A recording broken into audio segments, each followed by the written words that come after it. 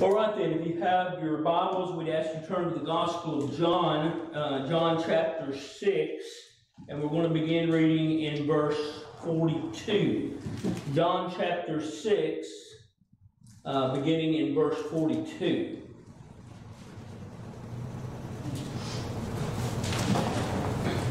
In verse 42, John writes, "And they said, Is not this Jesus, the son of Joseph, whose father and mother we know? How is it then that he saith, I came down from heaven? Jesus therefore answered and said unto them, Murmur not among yourselves. No man can come to me, except the Father which hath sent me draw him, and I will raise him up at the last day. It is written in the prophets that and they shall be all taught of God. Every man therefore have heard and have learned of the Father cometh unto me. Not that any man have seen the Father, save he which is of God, he hath seen the Father. Verily, verily, I say unto ye, he that believeth on me hath everlasting life. I am the bread of life. Your fathers did eat manna in the wilderness, and are dead.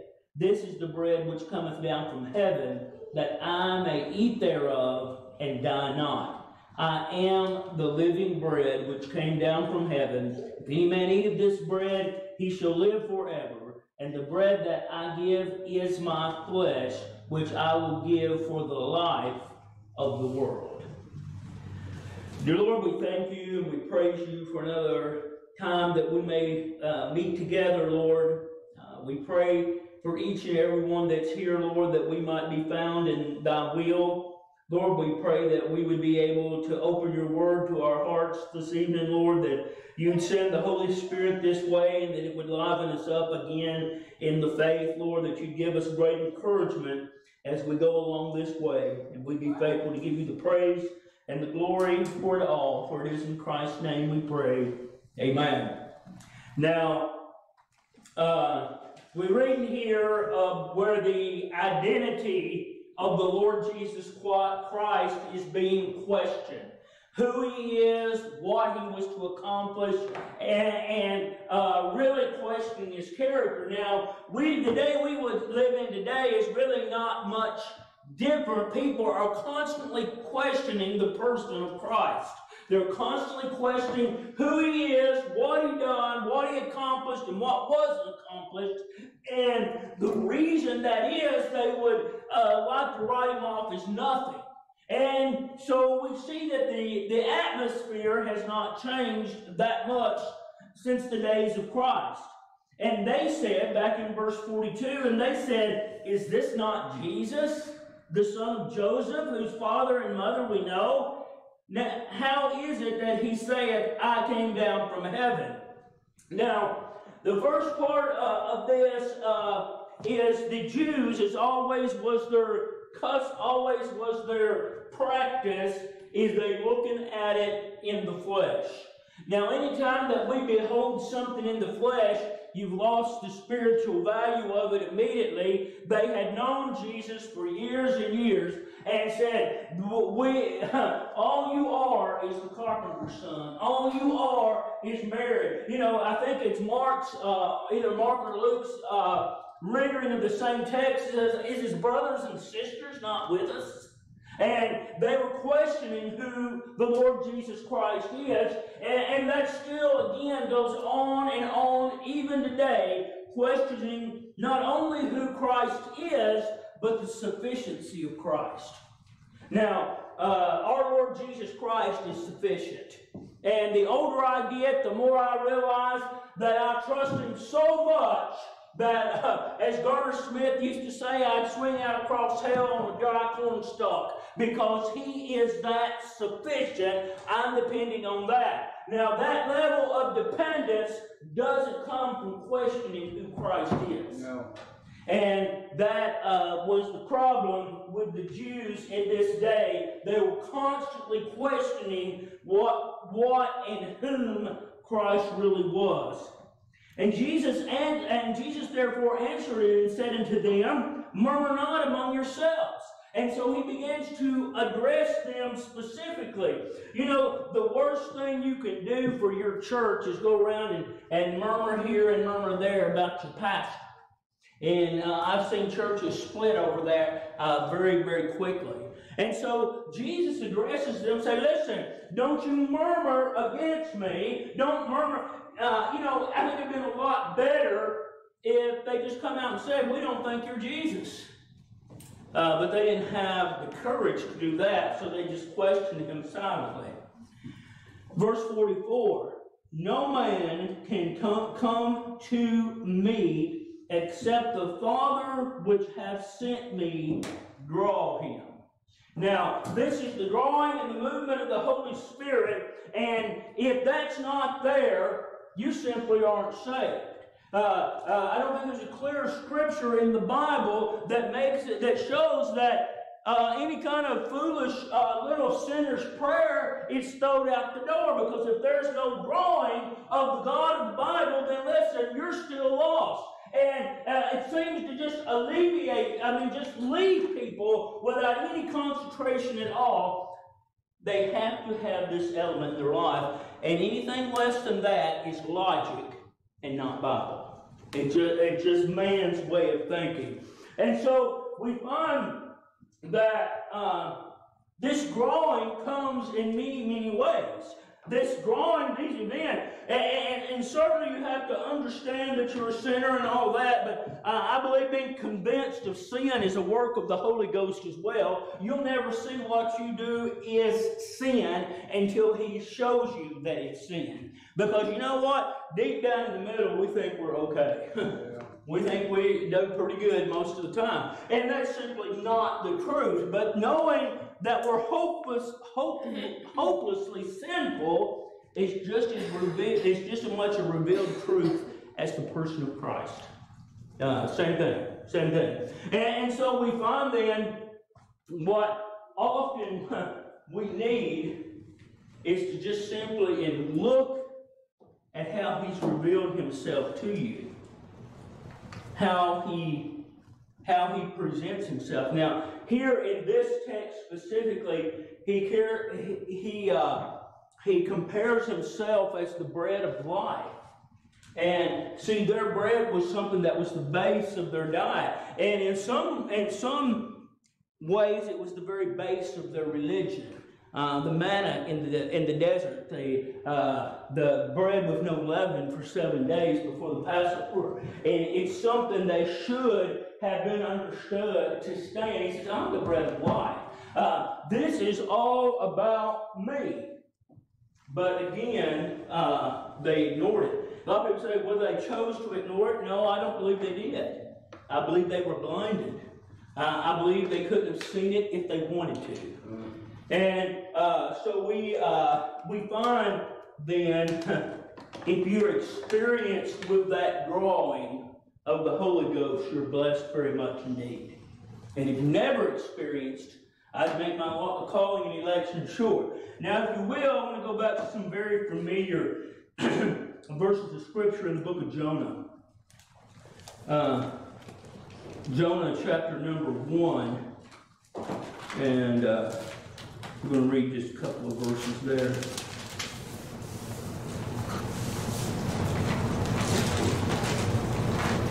I'll get there myself.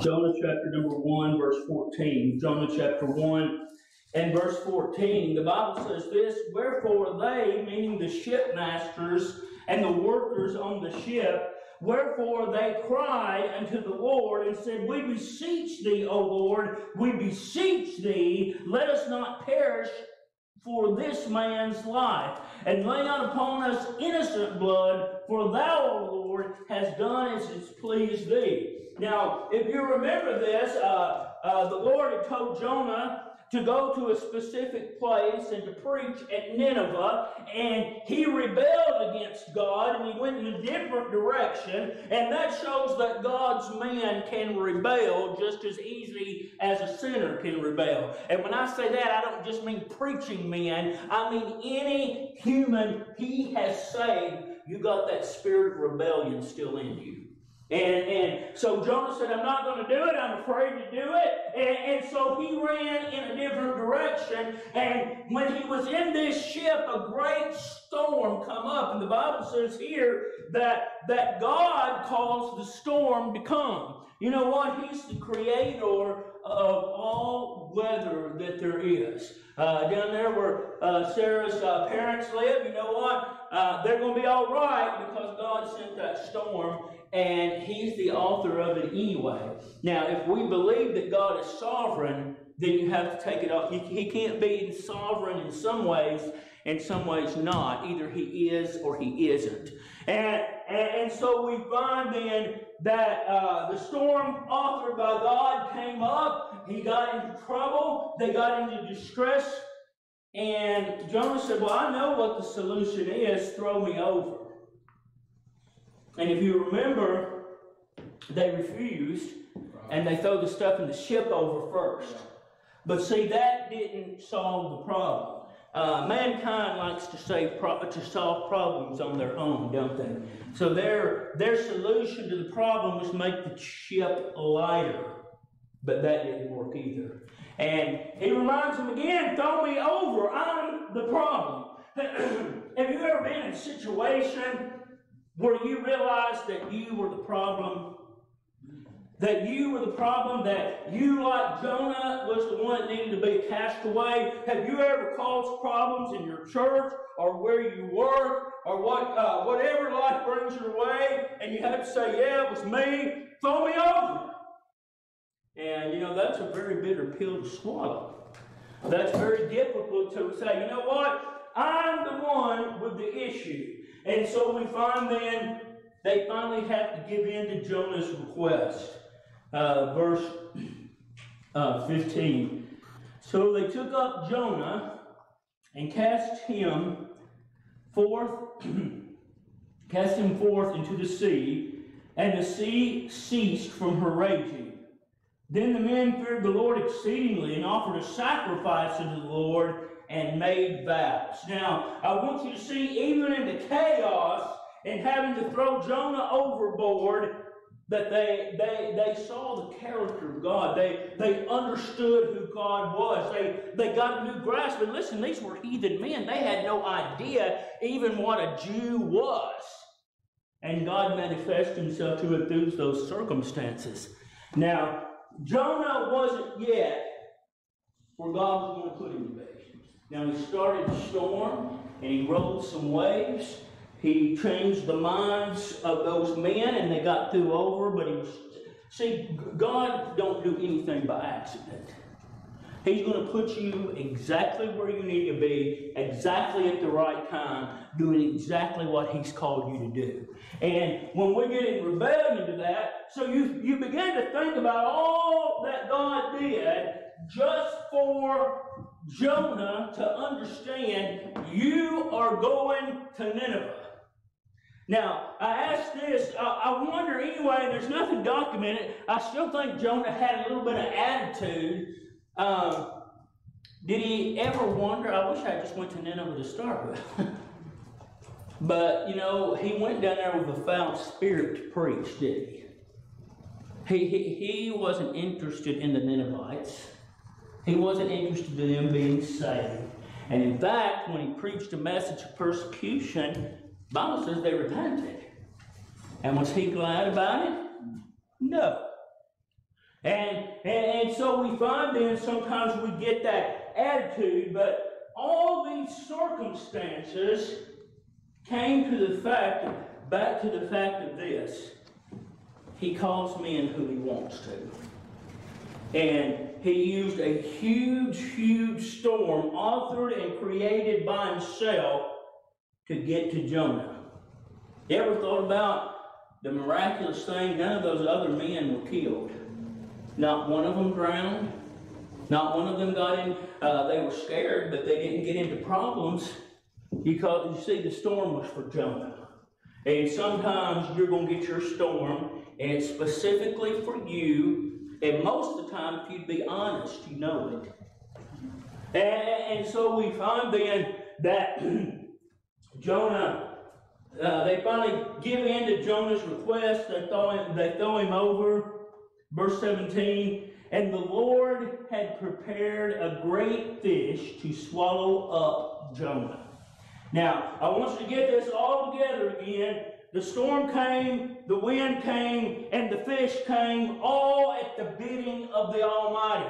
Listen, isn't it an amazing thing when you begin to think and wonder all the glorious things that came in your life just to get you down to the day that you heard the gospel of the Lord Jesus Christ, and it finally meant something to you, and it finally thrilled your heart. Listen, there are literally millions of things that had to happen to push you into that right place, and that's exactly what Jonah was experiencing. See, sometimes he manifests himself in the storms, and we have to be ready for that, and really we have to be obedient as well. You know, I really believe when I studied the book of Jonah, I come to this: his real problem was obedience. That was Jonah's issue, is that he was not an obedient servant. And Jonah was in the belly of the fish 3 days and 3 nights. Now, those 3 days and 3 nights were empty. Now, I've never understood exactly, and I think the New Testament may refer to it as a whale. I'm not sure about that. But, you know, on your little kitty pictures, it's always a big whale. I don't know exactly what Jonah was inside of. But 3 days and 3 nights inside of the belly of a fish, I don't care what kind it was, would be pretty scary. You know, what is that little child's story? Is it Pinocchio? Is that one that he's down in I don't know, one of those little Disneys, and they're down there in the wells, and then he has a little raft and the fire's burning? Listen, that's not how it was. He was in a stomach. You know, it's not a comfortable place to be. That fish's body naturally was trying to digest him. And it was burning. You know what stomach acid does if you fill up? It burns from here to here, don't it? Same thing that Jonah was experiencing. He had his stomach acid all over him, and he was burning, and he was hurting, and he was down there 3 days and 3 nights learning what the will of God was. Yeah. That's a rough time to be. But you know what? I dare say this, there's not one of us that probably didn't deserve that and worse, because avoiding what the will of God is for your life. And so, verse 1 of chapter 2, then Jonah prayed. 3 days and 3 nights he remained really in rebellion.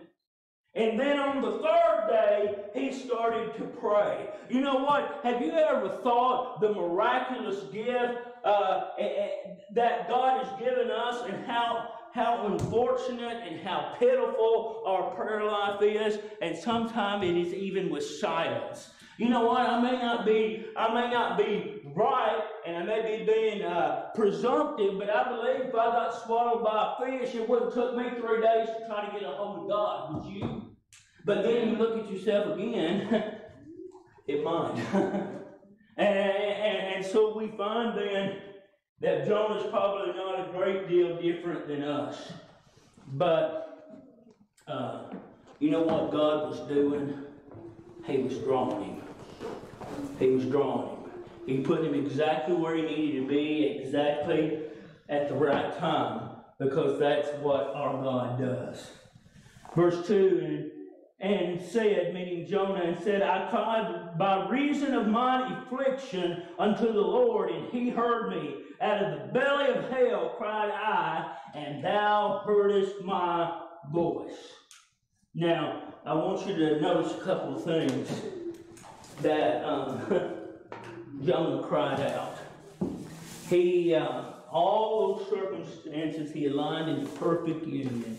And Jonah, there at the bottom of the sea inside the fish, it broke him. Yeah, you ever wondered about yourself before you were saved, how much pressure, how many things happened in your life to get yourself to the point of humbleness? See, after this, Jonah was ready to go. He did exactly. Now, he didn't always have the right attitude, but he was ready to go. That's being drawn by the hand of God, and we need that desperately in the day in which we live. Now, go into the Gospel of Luke, chapter 15. The Gospel of Luke, chapter 15. Beginning in verse 11. Luke 15, verse 11. And he said, a certain man had 2 sons. The younger of them said to his father, Father, give me the portion of the goods that falleth to me. And he divided unto them his living. And not many days after the younger son gathered all together, he took his journey and wasted his substance with riotous living. Now, I want you to see very carefully, if you're not very careful, you're going to waste your substance on riotous living. Now, he wasted his inheritance, but what we often do is waste the good years of our life. When we're young and healthy, that's why Solomon said, remember the Creator in the days of thy youth before the hard times cometh, is because, listen, when you've got your youth and your health and your ability, that's when you need to spread the gospel of the Lord Jesus Christ. And so, he wasted who he was. Have you ever met someone after maybe years of separation and don't even recognize them? Yeah. They've wasted their substance. I remember several years ago, me and Donna was going down to Mom's for something, and there was a little yard sale, and she goes, let's look in there a minute. We stopped in, and a girl came up to me and said, are you Larry? And I looked for a letter, and I said, Rita? And it had been that long. You see what I'm saying? We need to serve the Lord while we're young. And don't waste the good days on what you think is a good time. And so we find there, he wastes everything that he has, but you know what? Every bit of that was for his own benefit. You know what he learned when he got down there in the hog lot and was wishing for those corn husks? He learned what was important. And listen, it wasn't that inheritance that he wanted from his father. It was the relationship that he had with his father. He got down there and said, how many of my father's servants have this and to spare? And he went home. Think about all the things that went into that one event of repentance. See, God brought a drought, didn't he? He crashed the economy. All for the benefit of one rebellious child. He got him in a situation that Jews didn't like, and he was down there tending the hogs. It was a violation of even what the Jews believed. And he got down there, and the Bible says this, he came to himself. Man, that's an incredible misery to go through, to come to yourself, isn't it? And let me say this, if you're not saved, coming to yourself will do you no good. If you've never been born again, you know what? You can come to yourself and think you got it figured out, and you leave in the very same shape you got there in, because, again, all these events authored by God, from the drought down to the day that he's headed back home, all that was by the hand of the Almighty, and it was under his control. It was his drawing him back to where he should have been. Now, very quickly in Acts chapter 7. Acts chapter 7, very familiar verses of Scripture, but I want to read a couple of things concerning Paul the Apostle. Acts chapter 7, and we'll begin reading in verse 57. Acts chapter 7, and beginning in verse 57. Then they, meaning the mob that was against Stephen, And then they cried out with a loud voice and stopped their ears and ran upon him with one accord. Now, can you imagine visualizing this? And Paul, who was then Saul, was watching it, and they're running, and they had to close their ears because you know what? They knew what Stephen said was true. Right. You know how people, and I often thought this, I guess because I'm a nurse myself, there has to be nurses that work in abortion clinics. And I can't fathom that. But you know, they hear the cries of those little babies. And they can't, with any kind of truthfulness at all, stand and say, hey, those are not babies. They know what they are. They know they're living beings. And how do they do it? They stop their ears up to it. How do men marry men? They stop their ears up to it. How do women run with women? They stop their ears up to it. How are children literally beaten to death? They stop their ears up to it. And listen, we live in a day and age, we've raised a generation where that is the norm, is stopping their ears. I don't want to hear it. And so we find that these men had to do that. Verse 58, and they cast him out of the city, meaning Stephen, and stoned him, and the witnesses laid down their clothes at a young man's feet, whose name was Saul. And they stoned Stephen, calling upon God, and saying, Lord Jesus, receive my spirit. And he kneeled down and cried with a loud voice, Lord, lay not this sin to their charge. And when he had said this, he fell asleep. Now, I want you to notice a couple of things. First of all, best I understand it, either one or two things happened. God gave him grace to fall asleep, or they didn't kill him after all. You see what I'm saying? God may just took him up. Remember what made him mad? See, Jesus was done on the scene. Stephen looked up and said, I see the Son standing at the right hand of the Father. And, you know, as the old saying goes, he was good as gone then because you can't see the Father and live, right? Yes. And so we find then that Saul, who would be Paul, saw every bit of this. He watched it. He looked at it. And you know, I've often wondered in the late time, because we'll see that it didn't look like it affected him at all. But have you ever thought about seeing someone beat to death? I can't imagine.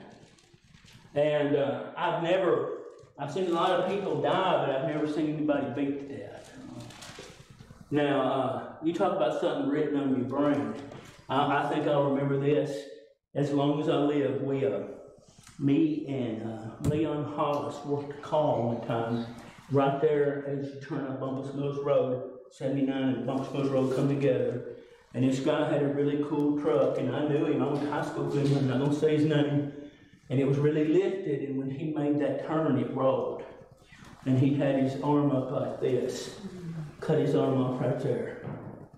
And I remember running to him, and again, he immediately recognized me and begging for something for pain. And all I could say is, I'm not going to give you. But can you imagine? And I mean, he was rolling around on 79 highway and just in anguish.